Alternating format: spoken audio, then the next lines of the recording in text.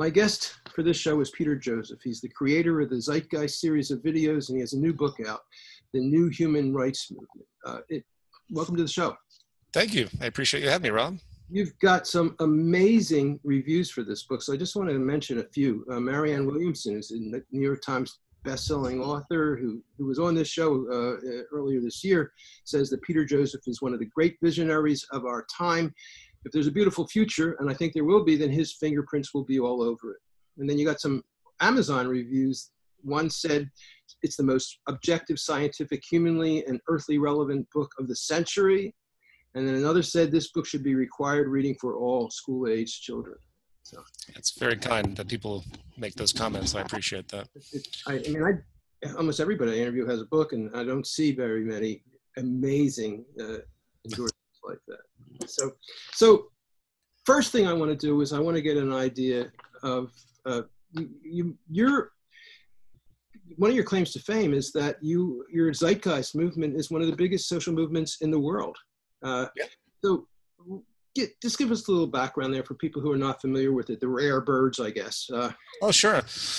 Well, it was a very organic development. I think something like this has to come on its own. While I might have been considered the founder or the instigator of the movement, as I loosely proposed it in the second film I made called Zeitgeist Addendum, which addressed a lot of economic issues, very different from the first film. So I threw it out there to see what people would do if they were given the option to try and join a larger community to try to see global change as opposed to national change, which is what most movements go for. Because at the end of the day, we really have to have a global revolution, so to speak, economically speaking, if we expect to be sustainable in the future, as all the pollution, as the pollution crisis continues to grow with climate change and so on, and many other issues that are just as detrimental as climate change. But anyway, so this thing happened in about 2008. And we originally partnered with an organization called the Venus Project, a man named Jacques Fresco, and for about 2 years we worked together. And then it was decided that they were going to maintain their particular focus, which is more of a think tank, and the movement would spread and do more of the social activism and bridging on its own. And then a natural, organic unfolding happened. But long story short, we've conducted well over 1,000 events since that time at almost a year, like real physical events, not online events. In terms of our media work, we've done literally thousands and thousands of lectures and online things and so on. So we've been very prolific. In terms of the movement and the future, well, I always joke that everyone's in the Zeitgeist movement, whether they like it or not, because Zeitgeist defined as the spirit of the time. We're all contributing to what's happening in this world, again, whether we're conscious of it or not. Even the family with their 2 children that seems locked into a bubble with their 9-to-5 jobs, they're still promoting values that are being shared by others and define the world through a causal systemic chain reaction. What is the Zeitgeist movement? What is it? Yes. It's a global sustainability advocacy organization, and we are a 501c3 as well. But beyond that, we advocate a deep economic shift into a kind of resource-based economic model, which basically alludes to the fact, and that's what the bulk of my talks are these days, that the market system of economics, a very old, archaic structure, something we falsely assume is built into our evolutionary psychology in a way that is immutable, as a lot of people have argued, that we have to have a competitive exchange-based society. We bridge specialization of labor, and there's no other option. And of course, many who look at any other kind of social approach, such as what we saw with the Bolshevik Revolution, historical communism, they quickly assume that everything that isn't capitalism will gravitate towards some kind of bureaucratic tyranny and totalitarianism. So we battle a lot of that mythology because that's exactly what it is. And for the past decade, all of our events have been centered around the need to educate people and make them realize that we're not going to have a productive future if we don't change our economy. And it doesn't just relate to the ecological crisis, it also relates to public health, which is in part why the New Human Rights Movement focuses so much on public health research to show that in effect, a class stratified society, and this is all in our materials as well, a class stratified society is a toxic society. that is another great mythology that we see, where people think, well, if you have people with more and people with less, the people with less will strive to produce and contribute to society and progress it so they can be people with more. That's pretty much the basic core academic mythology we've had that justifies class stratification, beyond, of course, the elitist theories, which I also cover in the book, like social dominance theory. I do a whole section on this rather ludicrous idea that it's built into our DNA to have a power interest to dominate people. Maybe DNA is the wrong word, but they don't specify exactly what kind of beast within when these theorists put forward. But nevertheless, they think... You've kind of transitioned into the book, which is great. Sure. I'm going to spend most of the interview on that, but I just want to get an idea, and you've given it to us, what the Zeitgeist movement is about. One last question. Why do you call it the Zeitgeist movement? Well, because the films I made were called Zeitgeist. And again, when I first thought of a social movement, you have to remember my background wasn't as an activist, really. It was as kind of a guy that was working at the time in advertising and marketing. I didn't actually care in the sense that I do now. I didn't feel the oomph, I was just as narrow-minded and narcissistic during the time of the creation of my first film as I think most people are trying to survive in my mid-20s. So that name simply came out of the films as the experiment unfolded to call it the Zeitgeist movement, which had, of course, a clinical definition too. I mean, the Zeitgeist movement being, again, the spirit of the times. If we want to transition society, we are going to transition our values as well. We're going to transition how we think about each other in the world, and that is the Zeitgeist. So. Okay, so that took care of that. Okay. Now, how is this book related to your film series? Well, it kind of isn't. I mean, the film series was a strange arc that started off with me addressing very controversial issues in a public performance piece, which is what it was. A lot of people don't realize that I am a classical musician. I don't do it anymore and professionally, but that's what my development was, a classical percussionist, 20th century type of classical percussionist where you'd use a lot of experimental mixed media and things like that. So the first film was actually a performance piece. And once it gained great popularity, I was like, okay, well, I have people listening to me. This is odd. I mean, that piece wasn't even supposed to be released as a film. It wasn't legal. It had no clearance. It was just out there. And some people hated it. Some people loved it. Generally, across the board, all mainstream or any news agencies despised it. And it's kind of interesting that it preserved this kind of subculture as it did.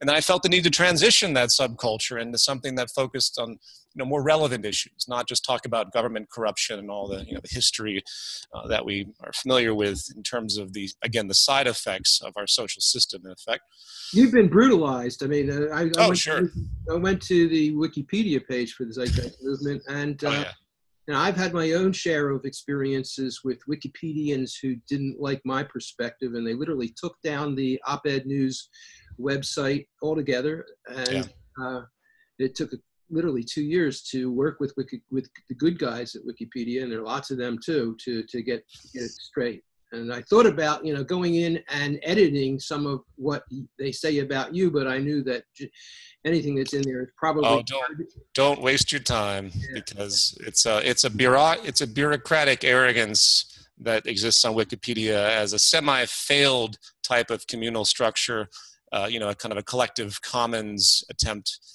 which I'm in favor of, a kind of participatory economic, participatory society, but we could talk at length about the flaws of Wikipedia. Okay, then let's move on. Yeah, sure. You've been really slammed, and sure. This book, I think, is a kind of a message that doesn't carry a lot of the stuff that the Zeitgeist films carried. That sure. There's a lot of the Zeitgeist too in there, I think. Oh yeah, there is. In terms of you're referring to the book. Yeah.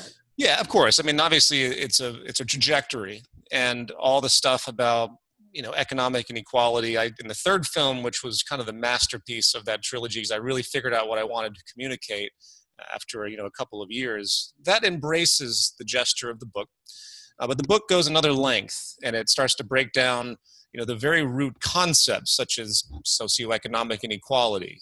That's a word that not many. Step back now. I just wanted to clearly. Okay. How it's differentiated from the Zeitgeist movement, and we'll get into that I'll say long story short is I've just been in a process of clarifying my position as I learn more and more. And it's been a natural trajectory. And I encourage people to watch the films and realize that there is an arc here, and that I think that it's very positive for people to go through that experience to see this new trajectory and how it all fits in terms of the book. But yeah, let's continue. Great. So what's your big goal for this book? If it's as successful as it could possibly be and beyond, what will happen?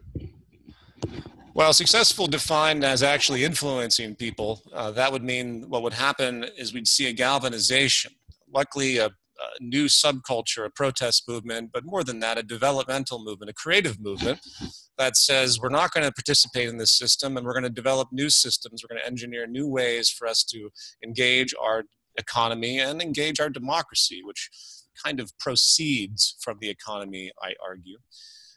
So it's going to, in the hope, it's all in the hope to educate and then get people together to effectively change the world. I mean, I can express how that could happen in a number of different ways. Yeah. That's a big conversation, but I can shorten it. Give some bullet points. Well, if you wanted, first I'd have to define the kind of economic model that I advocate and that we advocate as a movement, and really has been advocated in part by a lot of people throughout the years that are just using common sense in terms of what it means to be sustainable and what it means to increase public health. Well, let me just throw in one more detail. This is I call this the bottom-up show. I've been doing it for 9 years, and I believe we're transitioning from a predominantly top-down culture that was set in motion by civilization, and we're moving more towards a more bottom-up culture, actually returning to the bottom-up culture, which is the way humans existed for millions of years when they were in hunter bands. And so I'm always looking for my guests to kind of frame some of their ideas in terms of bottom-up and top-down. And my picture of bottom up is really big, and it certainly includes sustainability. So if you can throw any of that, throw that angle in there, I'd appreciate it. Oh, absolutely. Well, I could start by saying, in terms of innovation, in terms of how we can create a society that has an increased justice, less oppression, we have to develop systems, which we can now through digital technology, that will allow the masses to interact in a way that transcends the corporation and effectively transcends business. Now, that's very bottom up. That's actually returning to a kind of pre-Neolithic revolution worldview, which of course was very minimalistic. You had small bands and tribes. They didn't have money. They didn't have markets. And they had an egalitarian system, and the existing hunter-gatherer societies, if you can find any of them, there are a few that still remain. There's so much to learn from them, and so much to learn from the people that have studied these folks, the anthropologists, over the course of the 19th, 20th century, where they're mostly documented or well documented. And I think that in the future we're going to see a return to this this less materialistic society, because we're going to begin to understand the nature of our sustainability. We're going to realize that advertising and marketing, part of its job, part of the market system's job, in part, is to get you to buy things with an increased demand. I mean, it's almost cliche to say that, but I think people don't realize the magnitude of what that means. We have a whole society driven by consumption.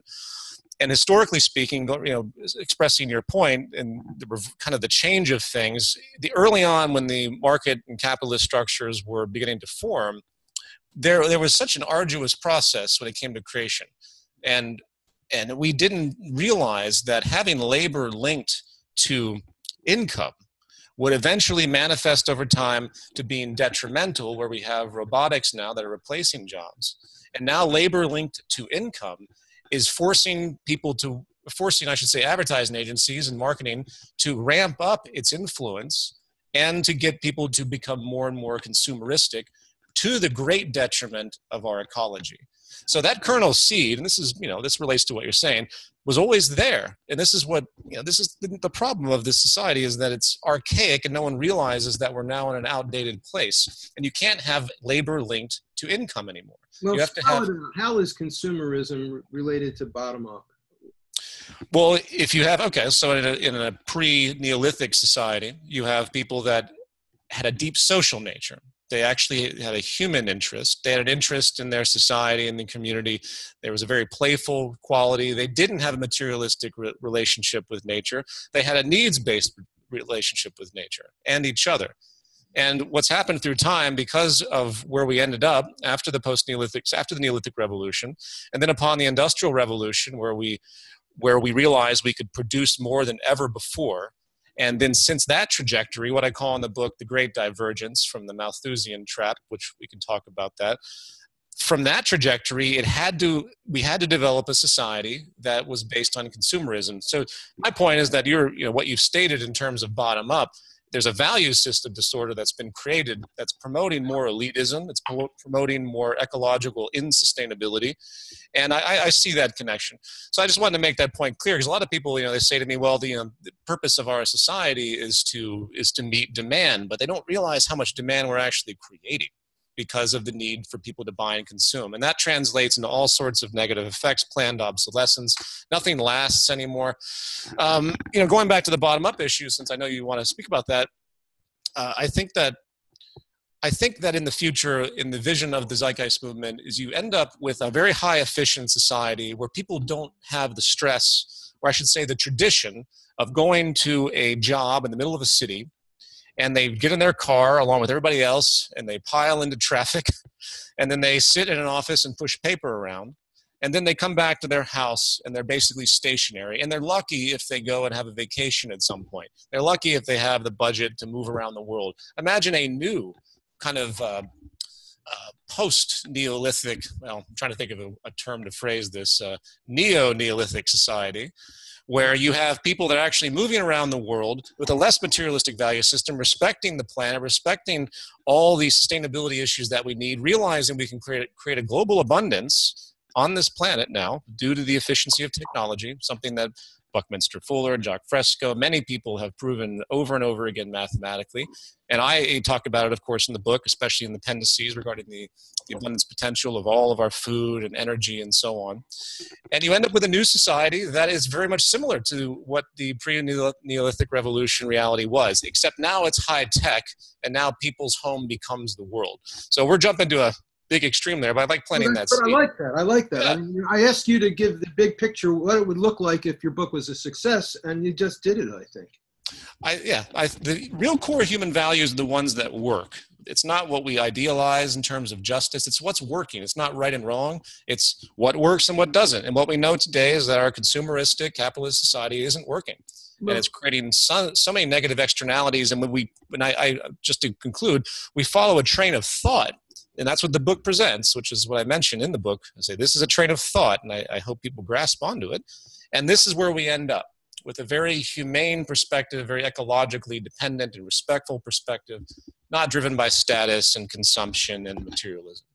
And we're going to get to your thoughts on economics and economic models, because they're a key part of your book and your whole message. But yeah, you talked about values, and values are very interesting to me. I think that there are top-down values and there are bottom-up values.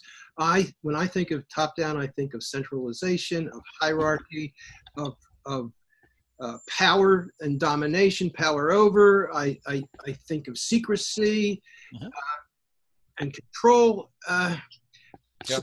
so, and I'm just touching the surface of it, but what are your ideas of some basic values that would persevere and that would develop and grow in this future that you envision? I think the values that people aspire to, the values that we could say are the opposite of what we're seeing with the new iconic Trumpistic world, where everyone wants to win, where you call someone a loser because they have basically less options than you, which is really what the effect is, because our system is not equal, it's not even, there's nothing even remotely balanced. Social mobility and all these myths of our society keep communicating to people that it's their fault, but it's not. It's actually structural.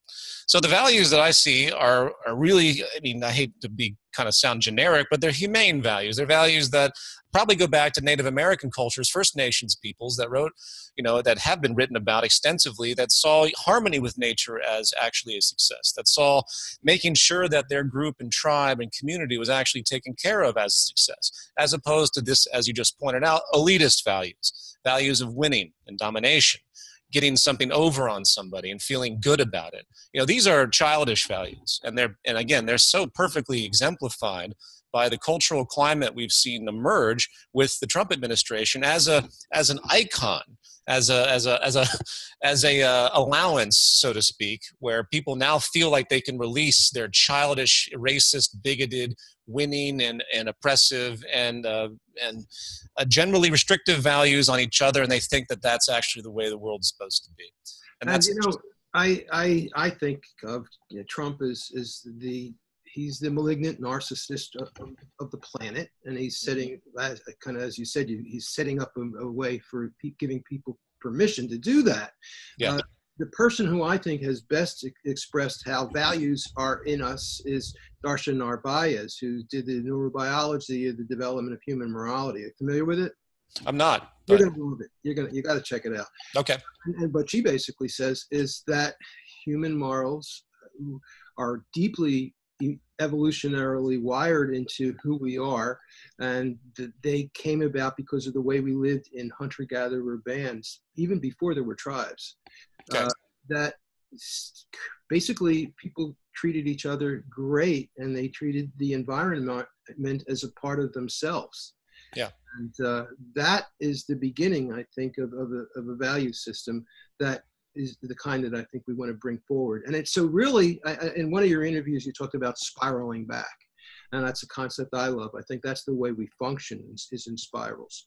And I think that that's what's going to happen, is we've begun to spiral back to that aspect of humanity that is deep in us and ready to just pop out when this system of economic changes that you're describing takes place.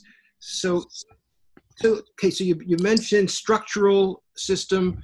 Talk about that, tie that into terms of economics. Sure, and building on what you've just said, without the reinforced operant conditioning, without a structure such as an economy that doesn't motivate people to screw each other over, doesn't motivate trade, strategizing, dominance, which is a phrase I use a lot, until we can change the motivations of our society, especially in terms of survival, we can't really expect that core, moral kernel to come forward. And that's why I argue in the book that it's really a cultural phenomenon due to structures that we exist in, more than a biological one. And I'm not disagreeing with you or the author that you quoted, but I think in terms of what will actually generate, a humane and peaceful coexistence will come from the structural change, illuminating those elements of our biology, such as even the prefrontal cortex. There's a great general duality with our lower reptilian limbic system and the fight or flight response, the stress response, and all of the chemicals that go through our system when we're stressed. And if you look carefully at our society today, everyone's in such a state of scarcity and stress, and they're in debt, and they're struggling to survive with 63% of Americans with less than $1,000 in savings. That's an incredible position of stress for their future. And that's why I think that they keep reacting in more primitive ways, as opposed to a relaxed setting where we're more prone to ping our prefrontal cortex and the thoughtfulness and our restriction, our sense of restraint, and so on. So there's definitely a biological level to it. But get into the structuralism. If you read academic work on structural... Well, just to help you out for a second. Sure. In Zeitgeist, you spent a lot of time talking about epigenetics. And yeah. Genetics basically determines whether genes are expressed or repressed. And I think that what we have now is an economic system that represses a lot of the good stuff that we're wired to do. Yeah. I think what you're describing and envisioning is one that will basically unleash and allow those to be bloom again. And yes. They're already there as much as they can be where they haven't been destroyed. I used to be involved very much in positive psychology, and I learned that in some cultures, particularly like in some Asian cultures, where they encourage repression of expression of emotion, some people, their cadavers are found to have that their smile muscles have massively atrophied. Wow.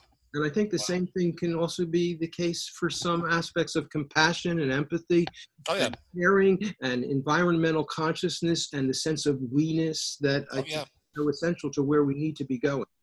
I couldn't agree more. You touch upon a lot of great issues that we could expand upon. In the book, for example, I talk about these sociological studies, psychological studies that were done on people that get more and more wealth as they age, basically the wealthy. What is their psychology and study compared to the average person? And the more wealth and money and influence that people get, the more apathetic they tend to become, the less they give to charity in percentage terms, the less they can recognize empathic faces of others. They can't relate to people anymore because of this effectively, it's a systemic thing, and it's not everyone's vulnerable to it, but on average and statistically, there's a reason why the Ebenezer Scrooge cliche is what it is. And it's even more terrifying as an aside when you realize that the big wigs of business are also the big power influences in government, which also begins to explain why, and this is, again, going back to a structuralism, why you see such an indifference, why you see the trickle-down philosophy, why you see,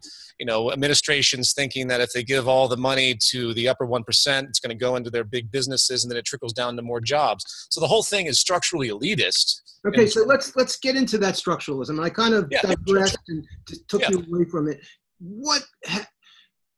From what I understand, your idea of structuralism, and I want you to explain it, but structuralism sets up a way that people grow up and develop in a culture so that they just think away. It makes me think, and especially what we were talking before we started recording, it makes me think of Skinner's book, Beyond Freedom and Dignity, in which he described how somebody born in a prison would think that living in a prison was freedom. Yeah. Yeah. So, Well, you look at sure. Well, you look at, for example, I've always been fascinated by terrible anomalies in culture, such as feral children. And if you study the research that's been done on kids that were, say, locked in a room for 10 years, and they don't know anything outside of that room in their development. And they've passed. I mean, another kind of structuralism does relate to biology, but we won't go into that one because there is a mesh between the two. For example, if you don't learn language because of your biological structure, if you don't learn language before a certain age, very low odds you're ever going to learn language as an adult. So anyway, but let's step back. So structuralism, and if you read most academic literature, they separate the idea between structural and rational, which is a false duality like most dualities we hear about. The rational idea is that human beings have free will to an extent that they can transcend the structural influences and incentives and culture effectively that they're in. And that view is actually still a lot more prevalent than you would believe, because when you look at the structural phenomenon, how can we possibly know anything outside of what we've been taught? Every word that comes out of my mouth has been taught. While I might have novel ways of communicating, at least to the appearance of others, the ideas that I'm putting forward are amalgamations of everything I've also been taught. So the structural phenomenon, I think Gandhi put it best. There's a guy named Johan Galtung. He's from the Gandhi Institute. I source him in the book. He actually has a lot of great ideas. He's the one that coined the term structural violence, which we can talk about also in a moment. He does a great job of describing Gandhi's perspective, which you'll find actually carried over into Martin Luther King Jr. Even a lot of the civil rights leaders of the time really understood the structures of American society were the negative forces that were keeping everything oppressed, especially, say, the Black Power movement, the Black Panthers, and so on, Stokely Carmichael. Anyway, but so, Johan Galtung describes Gandhi as a structuralist because Gandhi would always talk about how colonialism was a structure. And you couldn't just put blame on the people that were, agents of the British East India Company beating these serfs and effectively slaves, really, when they were taking India over. And they weren't to be blamed holistically. They couldn't just put the blame on them, which stands in direct contrast to the way our legal system works and the way we get so irate with people because of their individual behavior. Because the fact is, it's not their individual behavior. They're appeasing a structure, just like in the military. The military, you have people raised in great church-going families. They have a great moral ethic. They never hurt anything in their life. And then suddenly, because their government says they have to go defend themselves or defend their country, they're put into a rigid structure that trains them very specifically to develop complete apathy for the enemy and complete, empathy for their group. And then as a group together, they go out and they're willing to murder other human beings without even thinking twice about it. And in many cases, without even having negative consequences. Now, going back to your moral argument in terms of biology, obviously, killing people is not natural to the human condition. So I think there's actually good gravity to talk, about the fact that people do have, great stress when they experience that type of thing. But that's the structure. The structuralism is dictating what people's behaviors are and incentivizing them. And in terms of economics, that's my big focus, because how can we possibly envision a world that is ecologically sustainable and develops peaceful coexistence deliberately, where people are trying to work together and respect each other, when the economic structure rewards the exact opposite? So as I said earlier, you have consumerism. The only thing that keeps our economy going is people increasingly buying and selling. And if everyone was satisfied for one day, and I'm talking about food, I'm talking about this constant, buying of gadgets, and then the throwaway culture and the planned obsolescence, and the fact that we don't make things to last anymore. And you can actually go into textbooks in 20th century economic theory where industrialists were talking about, yes, we have to put a expiration date on everything that we make so people will keep buying. Charles Kettering, you have all of these great industrialists talking about that if we don't have a consumption society. So what does that mean? It means the structure is creating a completely different culture. It's created a completely different culture now that is completely out of line with nature, because we can't sustain this type of production and consumption and waste. And then one of my favorite people to cite in a conversation like this is Paulo Freire, who wrote the Pedagogy of the Oppressed. You familiar with him? I've heard of that text, actually, but I haven't read it. It's a really simple description of what he has to say. And this is a guy who wrote a book in 1978. He's a Portuguese guy. He was thrown out of Portugal because of his revolutionary ideas. Millions sold already. What he said, and the title is Pedagogy of the Oppressed. Not exactly a bestseller type title, but what he said is that the oppressed and the oppressors are both victims. Yeah. I think they're victims of this structuralism that you're describing. Absolutely. Then he says that the oppressors cannot change things. Only the oppressed can. Yeah. And in the model you're describing, who are the oppressed?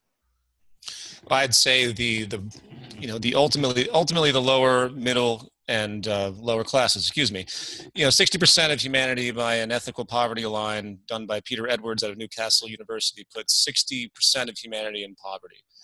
And it's those that effectively experience the ravages of socioeconomic inequality, which isn't just, a lack of food or lack of resources. It's also the social stress, the psychosocial stress, that when we see people that have more than us, it pollutes our psychology. So that is just as caustic as well, because it damages the arteries. It's producing cortisol and all these stress hormones. That's why if you look at the work of, say, Richard Wilkinson and Kate Pickett and a lot of other epidemiologists, they talk about how the more unequal a society, the more unhealthy it is in terms of life expectancy, math literacy. There's more infant mortality. There's more violence, more homicides. There's lack of trust. There's more obesity. And it's fascinating to see how detrimental, again, this class social stratification phenomenon is. So it's those in the lower rungs that are the oppressed. It's a gradient, of course, there's no fine line, because in a lot of ways, the oppressor, if you want to get systems about it, you want to think systemically about it. I love systems. Go for it. Well, we're all the oppressor, though. And I don't, because there isn't really that duality. Every time I engage in an active trade or a business, whatever, filmmaking, what have you, I'm participating in the value system. I'm participating in the practice of trade strategizing dominance. And you just amplify that process outward, and suddenly you have big, giant investment banks doing damaging affairs, such as what led to the 2008, housing collapse that led to 46,000 suicides in 60 countries, along with 500,000 that didn't get medical attention, that had cancer, that died prematurely based on the statistics of cancer, and a whole spectrum of other disorders that come from this type of indifference. So we're all participating as the oppressor in the indifferent social system. I love that concept. And so basically, as long as you're going along with the system, you're part of the oppression process. Yeah. So okay, I'm taking the bait. You've mentioned trade strategizing dominance at least twice. Yep. What is it?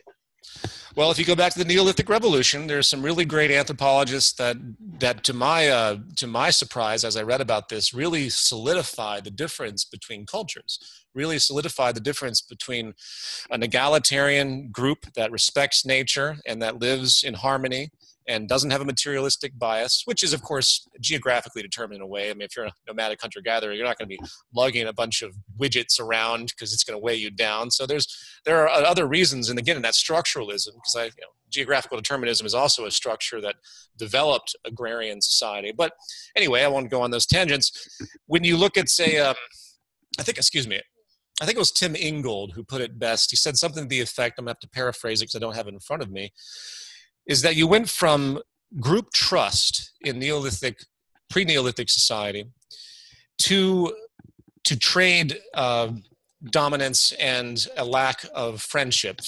For example, first, whatever it's called when people first meet indigenous cultures, a lot of traders in the 20th century, a lot of explorers, they'd meet an indigenous tribe in the Amazon, and the Amazonian folks were very kind, and they would give them something. And the Westerners, in most cases, they would give them something back. So it's reciprocal.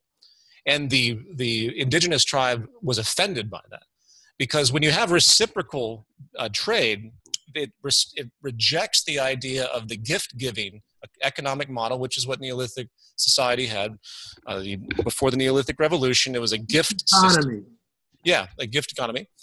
And when you engage in reciprocal behavior, it's a completely different sense than when you give without the interest in reciprocation, at least not directly, as we know throughout the agrarian capitalist evolution, which is capitalism is directly tied to the geographical determinism of what happened in the agrarian revolution with the settlement and so on. So I'm sorry I didn't explain this as well as I should have, because I don't have the quotes in front of me, but they're really brilliant. But effectively, trade strategizing dominance is the root of everything that people do every time they think about getting up, when they go to the grocery store. Everything that they're doing in their self-preservation is a form of trade strategizing, and dominance is the ultimate side effect. So when two businessmen get together, it's not about finding mutual balance and concern. It's about one making sure they're getting as much as they can at the expense of the other. And if you have leverage, such as, say, a boss and a person that's just out of college with lots of debt, that's a better example. So the boss can lowball their wage or salary because the person is so struggling. It doesn't even have to be someone out of college. It can just be somebody that has a lot of debt. Someone has a family member died. Someone who has an insurance problem. Someone who has all sorts of medical debt. And they are going to be put in a position of subservience to the dominance of others that are going to hire them.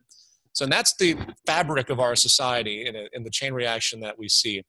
I talk to a lot of libertarian folks and people that, want to believe this kind of mutual exchange idea. If you're familiar with early, like John Stuart Mill or the utilitarianist philosophies, basically, long story short, they look at it all as an abstraction of trade. And it doesn't matter what you're suffering from. It doesn't matter what has happened in your history or the limitations you have financially. The moment you go into a circumstance to trade, even if you're a prostitute selling your body, that act must be of mutual interest. And this is how pathetic and sad our theory of economy is in terms of human behavior. Rational economic man is considered one that every single trade that exists between two parties must be to the mutual benefit, which is partially true, but that doesn't account for the systemic unfolding of all the things that happen that lead to countless levels of abuse and all of the dispute and general inhumanity we see through this system. Does that make sense? I'm getting a little bit... It not only makes sense, but the other side of it is that this gift economy model that you mentioned, which is the way a lot of indigenous people function. Yep. It's a different system. It's a system that I think is longer term. And the whole concept of systems theory is based on the idea that everything is connected. There are patterns of interaction that are macro and micro. Yep. And so I give a gift to you and you don't give me anything back because there are lots of good reasons for me to give you a gift. And doing good in the world is a gift, and it's a part of contributing to that big Gaia system, really. Yeah. That is so far away from what I think libertarians tend to think about. And I think that they've got a real problem in terms of having such a restricted, really very narrow view of what matters. Absolutely, and it really is nonsense. I mean, what better way to, going back to the oppressed and the oppressor in that dynamic, what better way to condition a culture to think that everything is their fault once again?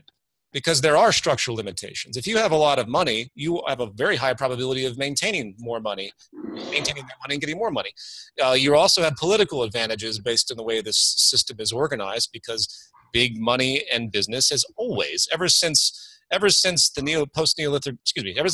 Neolithic revolution unfolded, it was all a concentration of wealth and power from that moment on. As neuroscientist and anthropologist Robert Sapolsky says, it was the invention of poverty in the post-Neolithic revolution. It was the introduction of surplus that inevitably led to the imbalance of surplus, meaning that you had tons of people with no money and nothing, and then a small select few. And I'm sorry for this tangent, but there's a guy named Gregory Clark. He's an excellent historian, and he talks about what he calls the Malthusian trap. And one great myth that we see in this sort of idea that, trade leads to progress in society, which to some degree it has, because that's been the only tool we've been able to rationalize. But one thing that people don't realize is that by the 18th century, people were living pretty much with the same lifespan and the same, in fact, probably degraded actually, with the same minimalism and poverty, more so actually, than they were in the Stone Age. So in other words, there wasn't hardly any progress in what's called the Malthusian trap from the post-Neolithic revolution, from the Neolithic revolution to the 18th century. So if you look at the actual incomes of people, it hadn't changed. Now, what did change was massive stratification with a very small group of rich monarchs, and of course their feudalism and all of that, and then just a massive subculture of people that had very little. It wasn't until the Industrial Revolution that the efficiency sparked. It's called the Great Divergence, and that has been the ticket for us. Okay, now you've mentioned Great Divergence. First of all, exactly what is the Malthusian trap you've referred to it? Okay, let me clarify that. The Malthusian trap is a period since the Neolithic Revolution where incomes and population were linked, where you'd have basically, people would produce more, population would increase slightly, but there were limitations to how much income, in other words, how many resources people could take in. It's defined loosely as income in economic terms, but basically resources. It's named after Thomas Malthus, because if you remember Thomas Malthus, he said that poor should die, and that we shouldn't care about, we should realize that this is just nature flexing its muscle, that we have to have constant and periodic depopulation. So it's called the Malthusian trap, because you have this oscillation between income or resources available and population growth. So population grows up and then people die off. And that was very consistent and very unfortunate, because it led to a whole lot of bad economic theories. I think the majority of the economic philosophies we see today are still rooted in that philosophy. And then you combine that with social Darwinism and other bastardized concepts, because Darwin never promoted some loose, arbitrary survival of the fittest. In fact, he talks about collaboration constantly, because collaboration is an element of our fitness. Just because someone can be stronger than you doesn't mean that suddenly through evolution, suddenly through some kind of Darwinian extraction, they should be dominant over you. He talked frequently about that, how competition and people working together would increase the evolutionary fitness, probably far greater, in fact, than the competitive mode would. Where did he talk about? You see it. It was the book that was written after Origin of Species. It's noted in Origin of Species too. You're catching me off guard with that one, but he mentions competition constantly. The idea. I can't remember the book, and I have a copy of it. I should know, but I know. And other theorists have talked about this at length too. This is nothing new, but a lot of people still, unfortunately, out there still kind of gravitated towards this dominance thing, and that the weak die and the strong and effectively the rich survive, and that's the way it's supposed to be. So going back to the Malthusian trap, it's just that oscillation you could say it's natural, because there really wasn't any kind of oomph to our intellectual and technological development until the 18th century, late 18th century, early 19th century, upon the Industrial Revolution. And that, if you look at... You call that the Great Divergence. Yeah, and that's effectively, that is really basically the increase in efficiency. You see people like Ray Kurzweil talk about that and how we've had this exponential increase in efficiency and productivity. Jeremy Rifkin, another great theorist that talks about the similar phenomenon. Of course, Buckminster Fuller. So again, this is nothing new, but it's very important that historically people understand that we're in a different place now. And the ability for us to generate an abundance to meet human needs, to end poverty, and to get society on a completely different trajectory in terms of how it organizes itself, and in terms of how it, again, aligns with nature, because we have to break the link between labor and income, and we have to develop new systems of participatory economics where people can contribute in a way that they never had before, absent corporations, and start to develop effectively a true democratic participatory economics. I don't even know a better way to say it than that. The sad reality is everyone thinks you're talking about communism when you talk about something like that, and that's, historically speaking, there's no relationship whatsoever. I'll just throw this out there for those that, socialist, they hate socialism for whatever nonsense they've been taught in their propaganda.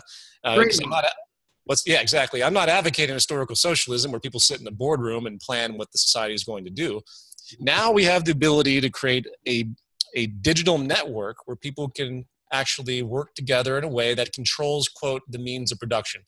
Socialism is defined in its most principled definition as the public democratic control of the means of production, which is really the ideal of any kind of democratic society where you actually participate in what the society is doing. And sadly, there are illusions of democracy, even in America, and you go back to the writings. There's another great book, in fact, I can kind of paraphrase this quote, called Business as a System of Power. I've been talking about this a lot recently. I just did a talk in Washington partly on it. It's written in 1943. That was the Convergence Conference? Yeah. Yeah. How was it? Oh, it was okay. I mean, I was surrounded by a lot of identity politics and people working for, trying to elevate their parties and find new ways to communicate party-related themes. And to me, that is a lost cause at this stage until you get a consensus about what our economy is supposed to be. So I was a little bit of a fish out of water there, but Sorry for the digression. So that's okay. You mentioned another concept that I wanted to make sure that we cover before we move on from this whole area of structuralism.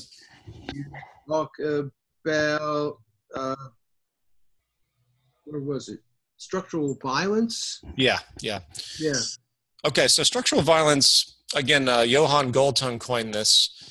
And when I first learned about it, I was like, well, that seems like an abstract idea. It's hard to pinpoint. And then the more you learn about it, the more you look at statistics, the more you begin to realize that it is the leading cause of death on this planet, more than any dictator or disease has killed. In abstraction, I should say, because disease is a part of structural violence. When you look at what's happening, say, in Yemen right now, with hundreds of thousands of children that are sick, you can't separate that phenomenon from the long-term colonialistic oppression and violence that's been generated because in part of U.S. interests, but also other nations that have worked to destabilize this community.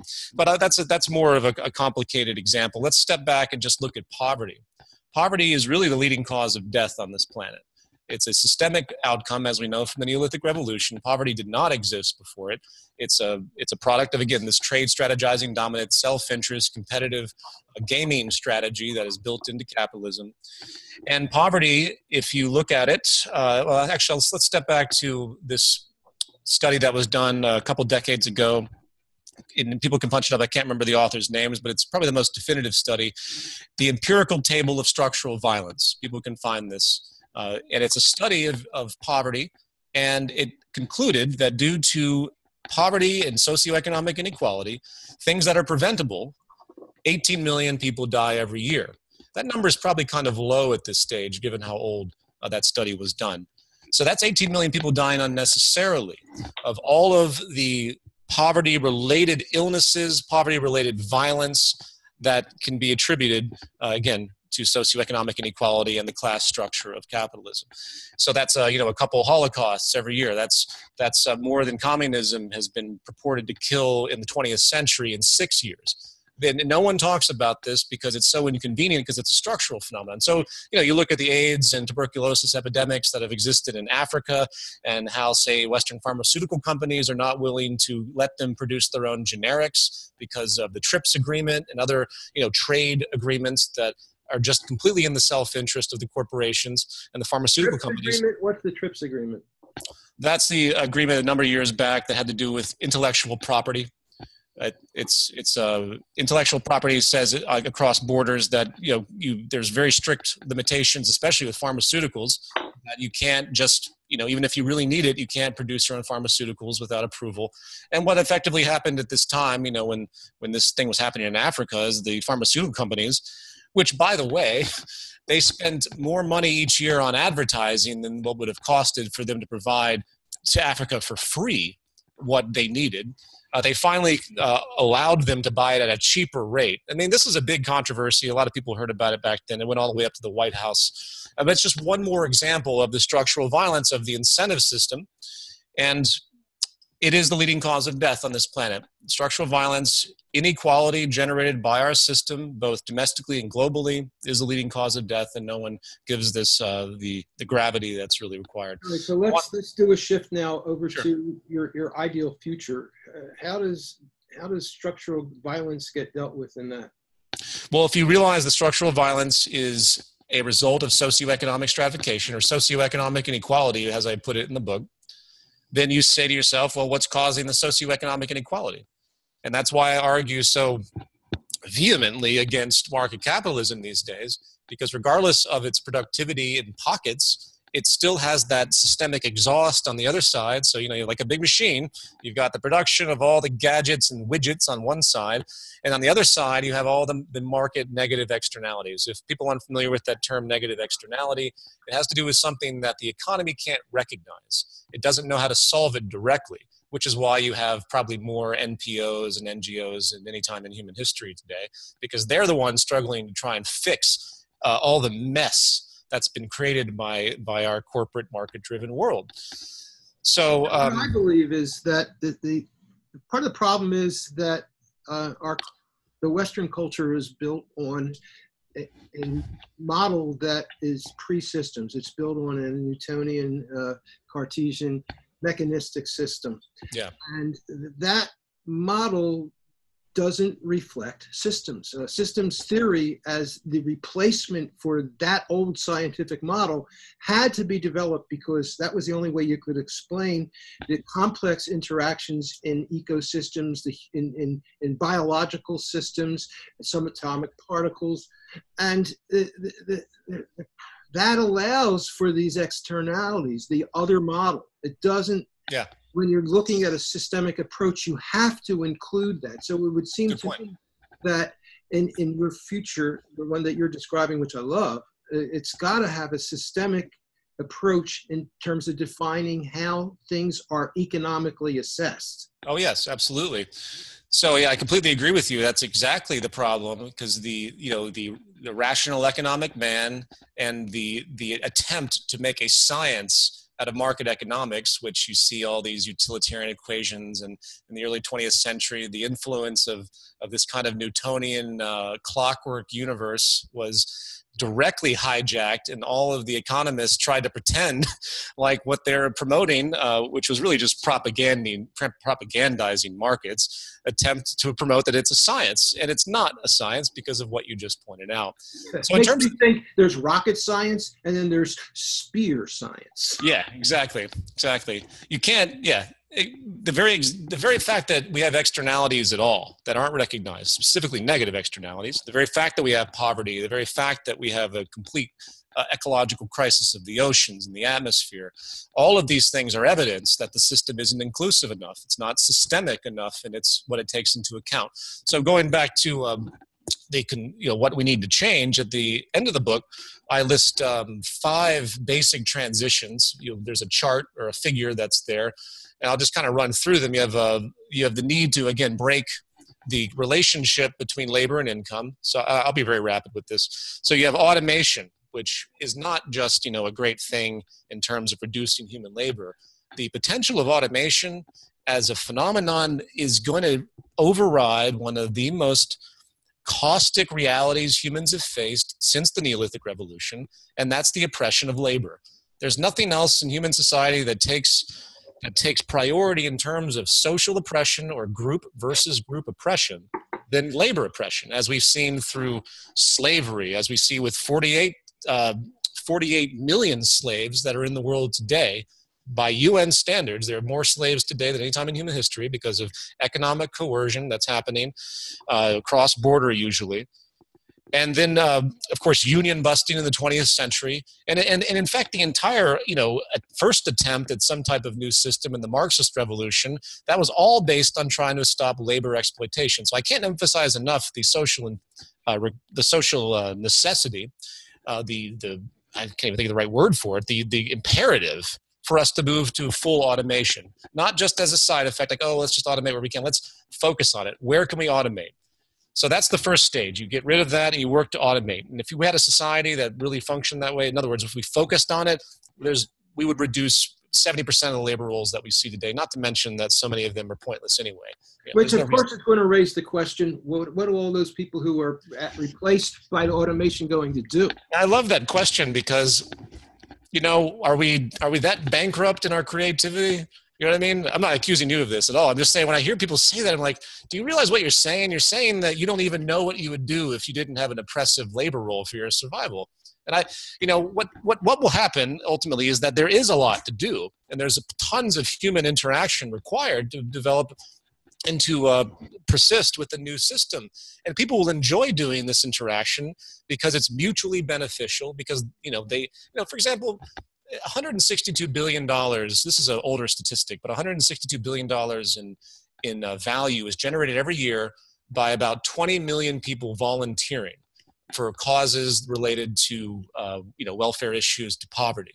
That means that enormous number of Americans, that's just America, by the way, enormous number of Americans like to do things not for money, but because they like the reward of helping people. I think, and I think you share this value. That's really the secret. It's helping and sharing and having that sense of satisfaction of literally realizing that you did something important for somebody. What it makes me think of is I had a conversation with the guy who created Holacracy, non-hierarchical management, and it's being used in a billion-dollar company now, Zappos. There are over 500 companies now using it. Yeah. When you create a non-hierarchical management structure, you get the percentage. And I understand it's around 14 or 15% of people who leave because they can't handle being given the freedom. Wow. To take their own responsibility.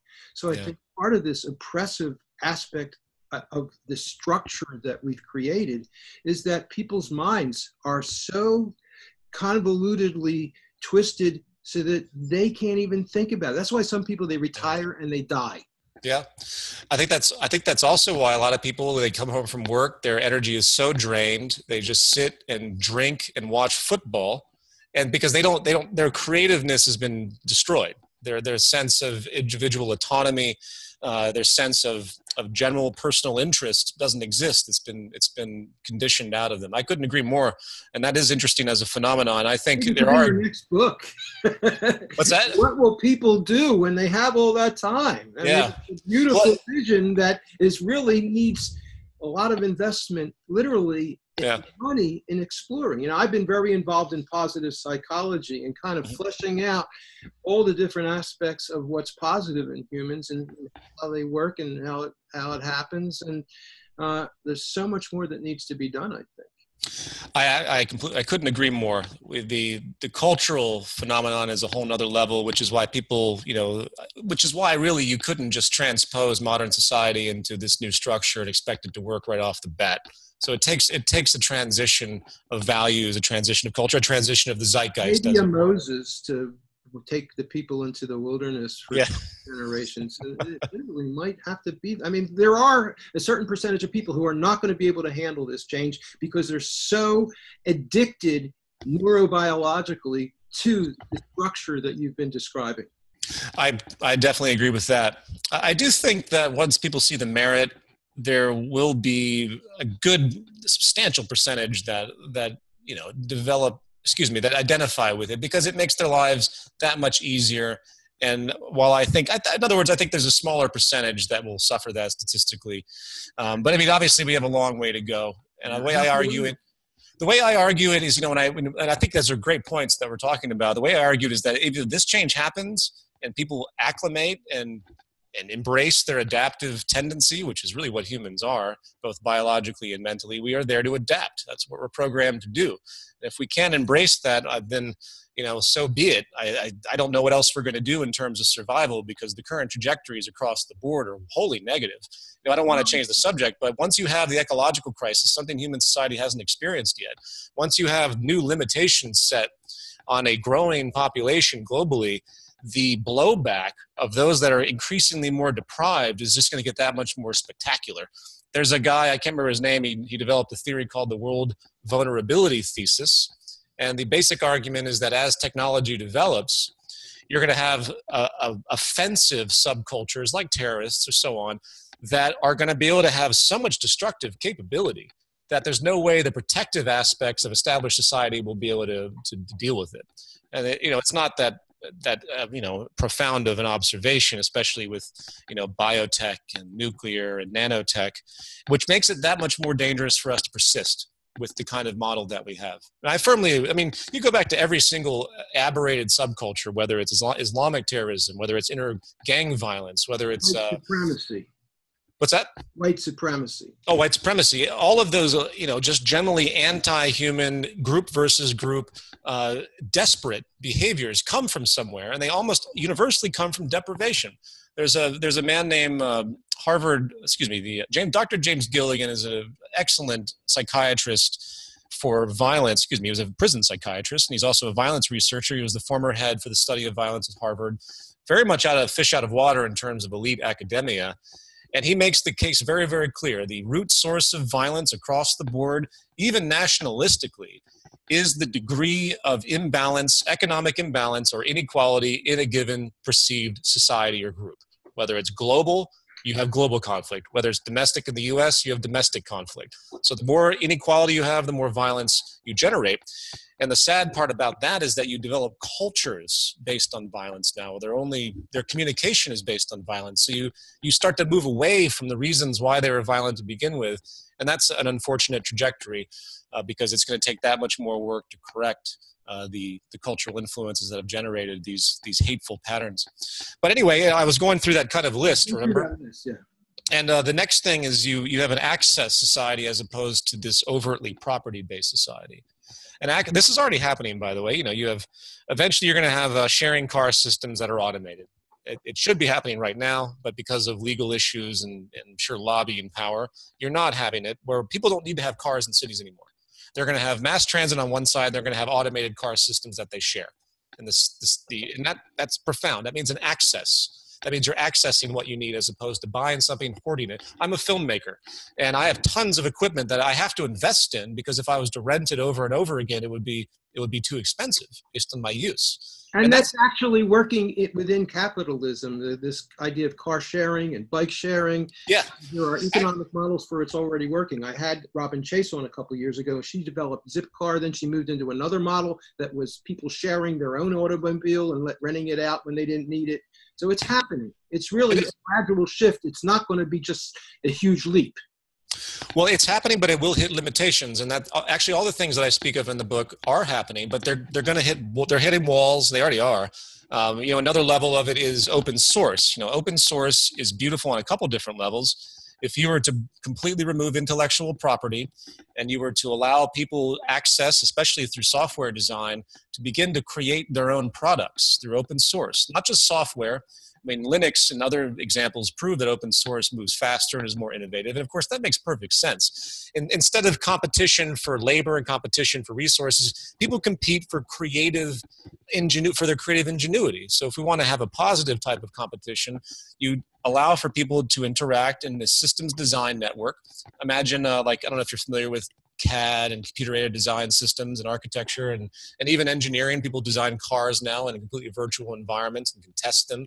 But imagine if you had the wisdom of crowds into that. And you had people logging on with a very selective system, and they were able to design anything and everything in a group setting completely open source. I think we're going to be moving into that kind of a system with artificial intelligence too. And that will be profound as well. Yeah. Once, I mean, in a lot of ways, when you think of design, that's a whole different level. I mean, when you think of what a car is supposed to do, there's no reason for the human brain to have to navigate it anymore, because the efficiency potentials, if the AI system is fed with the right information, the AI system will instantly create the most efficient car possible based on what we understand. And a lot of AI is based on crowdsourcing. It's based on analyzing how a lot of people do things. Exactly. Oh yeah. So that's moving on. You've got 5 things, and I want to make sure we get to them. We've only got about 6 minutes left. Yeah, so open source is a giant one. I talk a lot about that, which effectively will lead to the removal of corporations and the removal of effectively the business system. And that's a profound state for me in terms of this transition. The next is localization. We've been doing globalization for quite a while with great waste.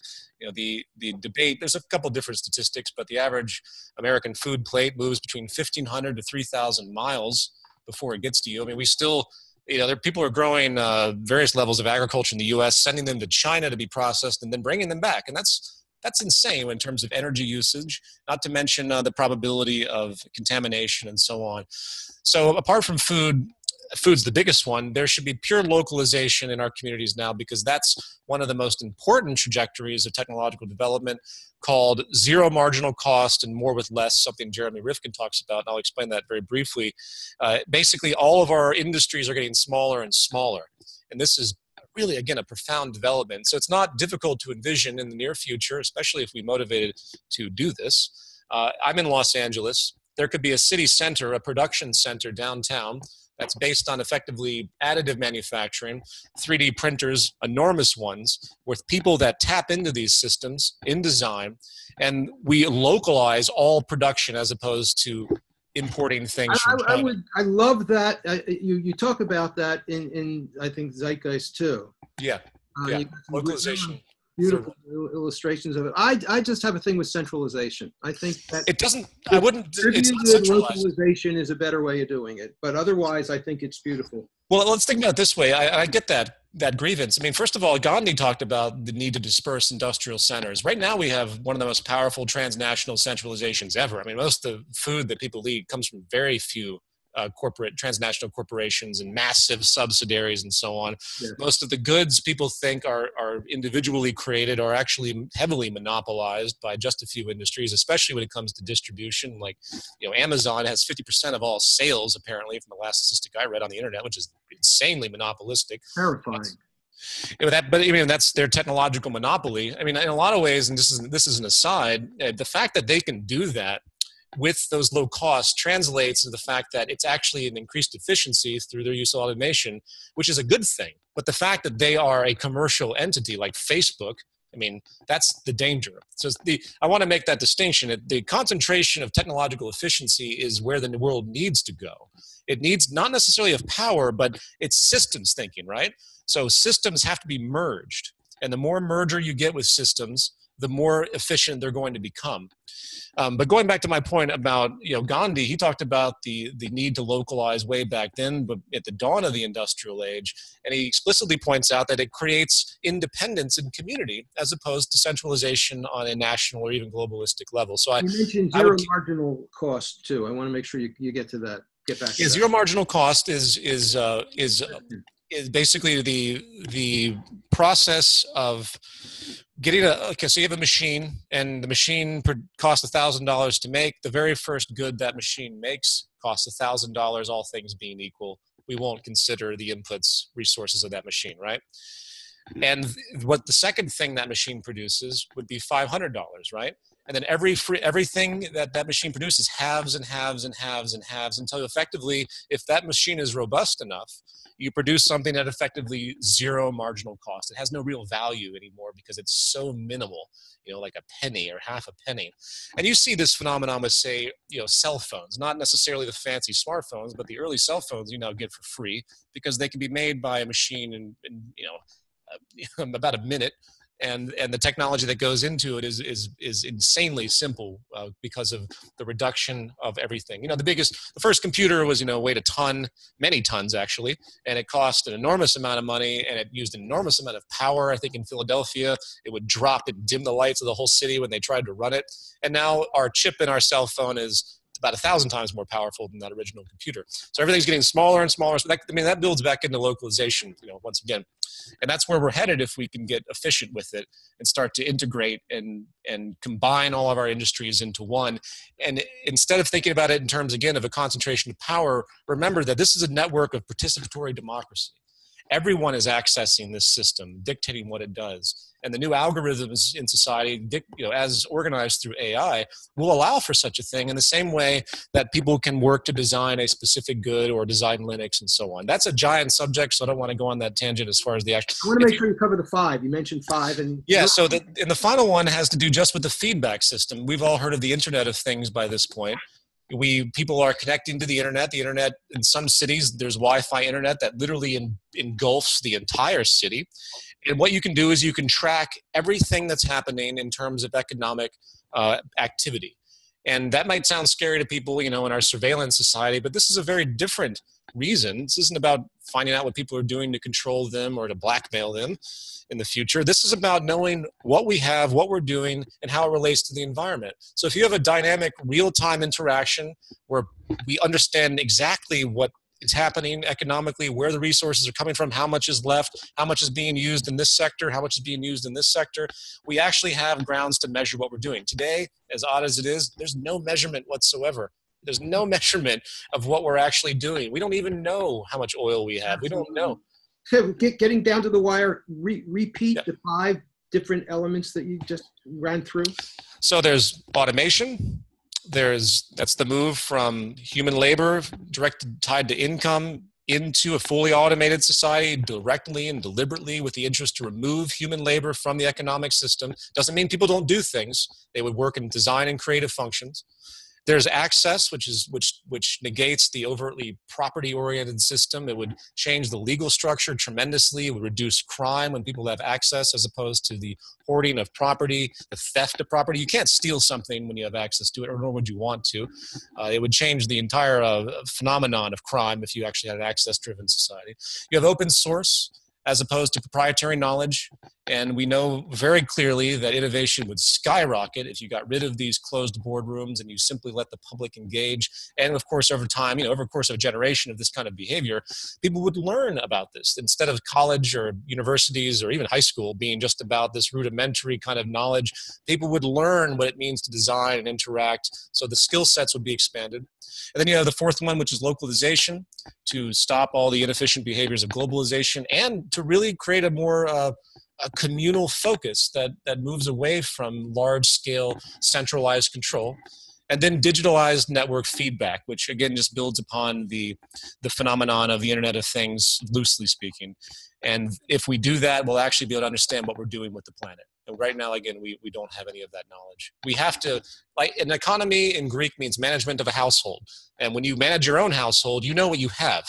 You don't blindly go around consuming things or moving things or throwing things away without taking inventory. And as astounding as it is, we don't have any sense of inventory on this planet because it's all proprietary knowledge. Now, that's a grand type of revision, of course, but that's where the future has to move if we expect to get things on track as a civilization. And we need to wrap it up there. Okay. Thank you for giving us that vision. Thank you for sharing with us so much research and science and knowledge that puts together a rational, sensible approach that makes this all seem possible. Not easy, but possible. That I hope it comes through, and I hope again there's a galvanization because I will just say in conclusion that there's nothing about while as you just said these trajectories are happening, but they're going to hit that wall. And it's going to take a galvanized community to say, we need this next step. And that kind of grassroots organization is going to have to develop, whether it's the Zeitgeist movement, whether it's something that transcends it, another kind of Occupy explosion. I don't know. But this type of transition has to be set in motion from the bottom up, no doubt. And that's my hope in talking to you, that people will be inspired to start working in that direction. I've been talking to Peter Joseph. He's the founder of the Zeitgeist movement, the creator of the Zeitgeist video series, and he's the author of the new book, The New Human Rights Movement, Reinventing the Economy to End Oppression. Thanks so much, Peter. Absolutely. Thank you, Rob. Please stay on the line, though, okay? Okay.